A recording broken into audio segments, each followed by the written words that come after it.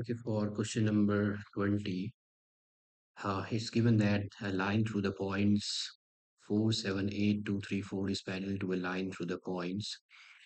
And there are two lines which are passing through the points. The first one is passing through 4, 7, 8, and 2, 3, 4. The second line, let's say it's passing through, this is the line L1, this is the line L2, it's passing through -1, -2, 1, and it's 1, 2, 5.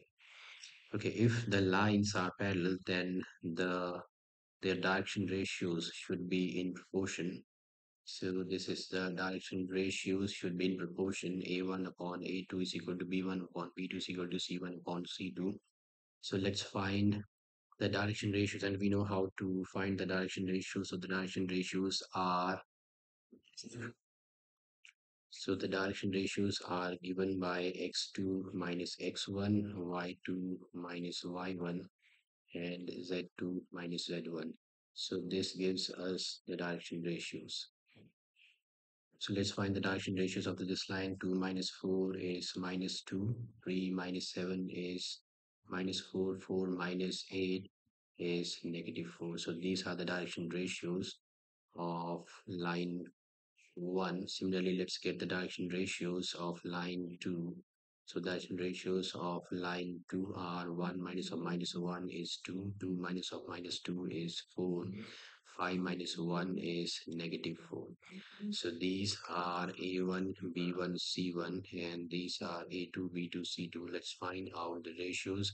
So -2 by 2, -2 by 2, and B1 by B2 is -4 by 4, C1 by C2 is -4 by, this is 4 minus 8 is -4, and this is 5 minus 1 is 4. This is actually 4.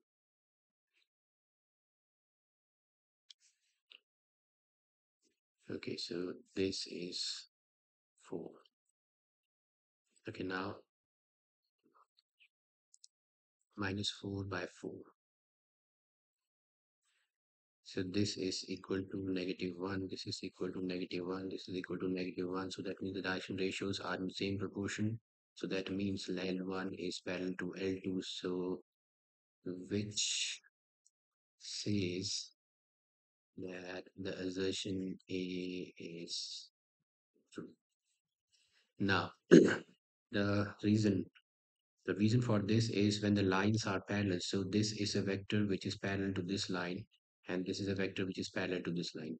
And when the two lines are parallel, say, let's say this is the equation of the line. The first one is r vector is equal to a vector plus lambda into b vector, and the second one is r vector is equal to a2 vector plus lambda into b vector. So this equation of the line is parallel to b1 vector, and this line is parallel to b2 vector. And when these two lines are parallel, then the parallel vectors are also parallel. So that means b1 should be parallel to b2. But it's given that the b1 dot product of b1 is equal to t2, and when the dot product of the parallel vectors is equal to 0, so that means these vectors are perpendicular,